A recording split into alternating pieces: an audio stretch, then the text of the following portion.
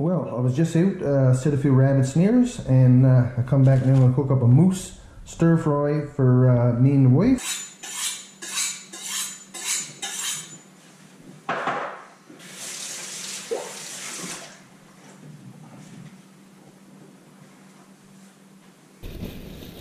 Alright, so here's the moose meat. You know, quite a bit here for a stir fry, but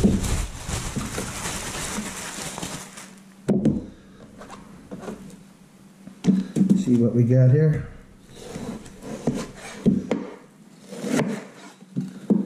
This piece do have like a little bit of sinew in that through it, but that'll be alright, I guess.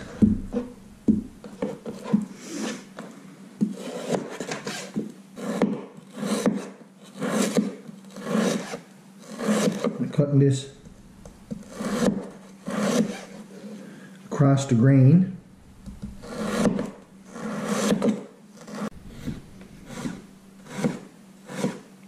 And you know, like some people soak their meat a little while before they make their stir fry, and you know, I never actually done that before, but why not? Let's try it. Right here I got some minced up garlic, and right here I got 4 small onions. And even though I make you know, my stir fry a little different probably every time, there's 2 or 3 things that I do the same in them all because that's the way I like it. And one thing I like to use a nice lot of onion.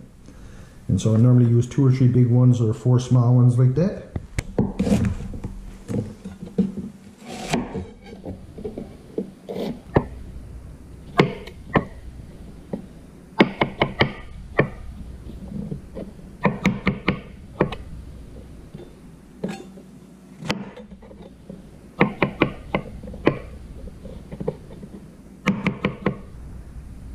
Alright, here's the vegetables for the stir fry, and for me, I love broccoli in a stir fry, also with green and red pepper. Gotta have mushrooms, and I really gotta have bean sprouts. The only time I don't have bean sprouts in a stir fry is when I can't get them. That's my favorite ingredient in any stir fry. I also like to add like a little tiny bit of yellow and orange pepper if I got it. Adds a little bit of color, and I put like a little tiny bit of a cucumber, and also we had a little bit of bok choy. And half the reason I'm making the stir fry today is just use up some of the vegetables that we had in the refrigerator. And right here I got some carrot and the stalk of the broccoli, and for the carrot I usually just inch or so, inch and a quarter, inch and a half. And this carrot is a bit smaller, so I'll just split this one in half. If it was a bigger carrot, I split it in thirds, like, but this is not that big, and so I just thinly slice it in. Just like that.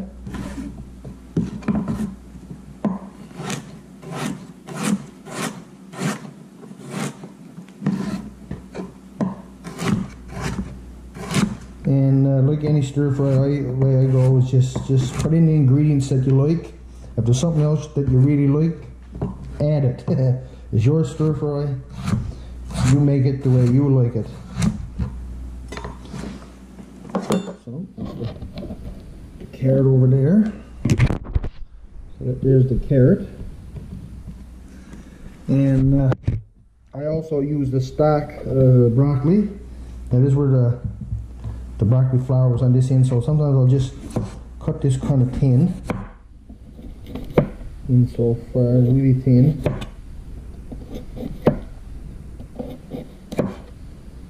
Just like that, and they'll go right into the stir fry. I'll just, you know, this broccoli is almost like a different vegetable, you know, a little different texture and everything else to it. But for the rest of the stock, I usually cut the end off. And I find the skin is a bit thick, so I just trims it around.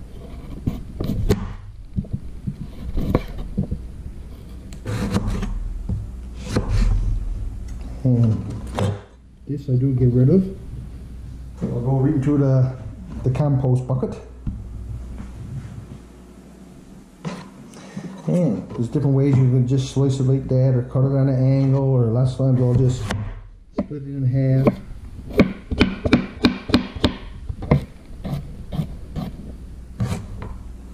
And it's almost like a different little vegetable, like I said, right? So,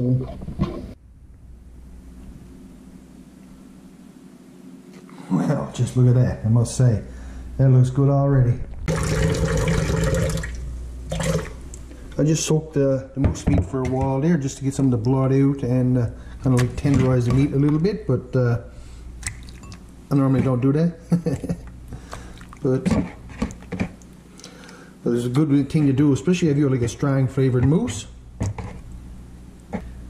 Now I'm going to marinate the moose meat a little bit with just a little bit of sesame seed oil, a little bit of soy sauce, a little bit of salt, and a little bit of pepper.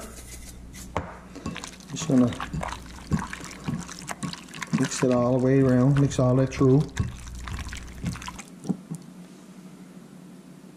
Alright, I think we're about ready to rock and roll here now, so I'm gonna turn on the burner, and I'm gonna add some corn oil to the wok. I'm using corn oil because that's all I got here right now.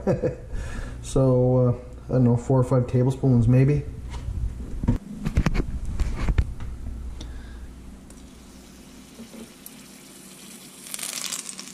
First I'm gonna add the garlic and onion.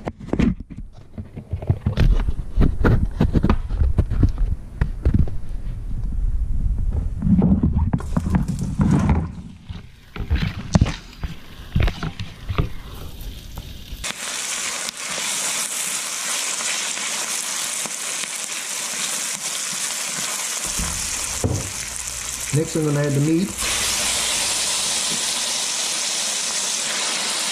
There's more meat than I'm normally used to using.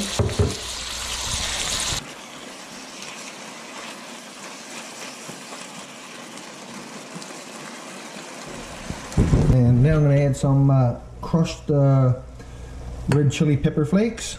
And I'm not going to add a whole lot, just a little bit.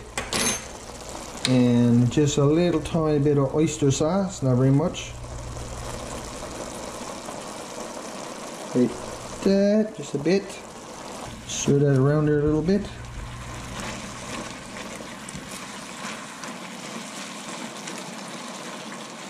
There's the carrots, mushrooms, green pepper, red pepper, yellow pepper, cucumber, orange pepper, the broccoli, and all that's going right down there, and bok choy, and like that. Right, and all the bean sprouts.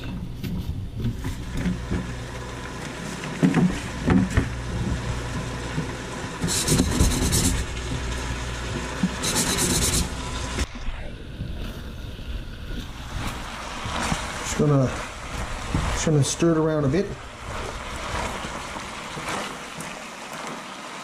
Get all that goodness all around the vegetables.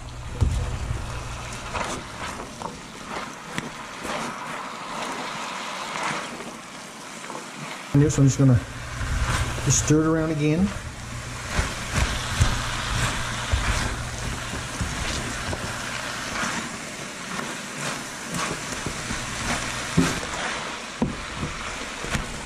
Now I'm just gonna stir this around one more time.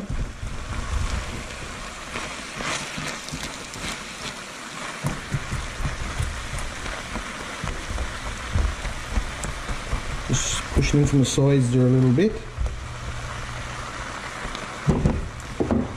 And today I'm going to use General Tao sauce. Teriyaki is one of my favorite stir fries, but this one's a little more spicier and sweet. So I'm just going to pour this one right over the top like that. And then I'm just going to put the lid down under. General Tao, sweet and spicy sauce with garlic, sesame, and ginger. Now, just take the lid off a little bit and just... Oh, smells good. Just rotate it around there a little bit. And put the lid back on.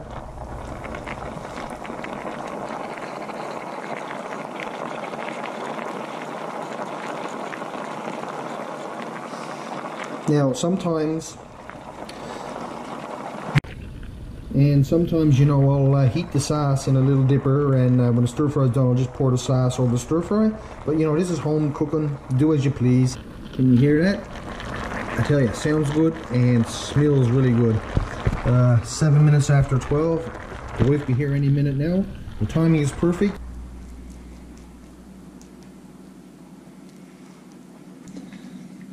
Well guys, here it is. Moose stir fry with General Tao sauce and a bit of rice.